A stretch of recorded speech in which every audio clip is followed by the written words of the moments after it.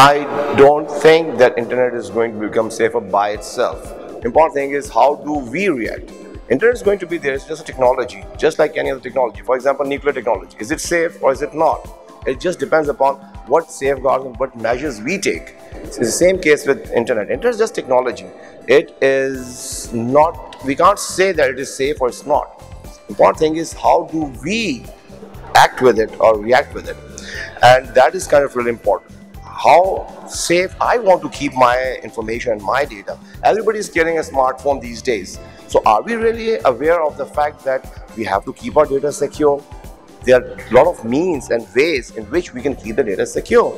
So that is kind of very important to know, to have that awareness and to realize what all I need to share, what all I need to store and making it secure. So internet by itself is just going to be, there will be more and more use of internet. All of these things that we see around the business, health, governance, all are going towards that E thing, which is electronic, making it easy for people to use those services. But is it secure or not? That is quite dependent upon me. So if we share something on Facebook, that is my personal prerogative. It's not that somebody is forcing me to do that.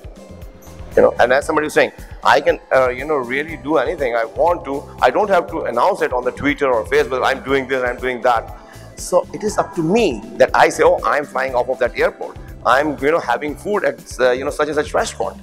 So that is the important key that I think that by itself, it's just technology and it is going to grow. We talk of Internet of Things and it is going to be very important part of our lives. We can't live without it. But how to make it secure? The awareness needs to be there.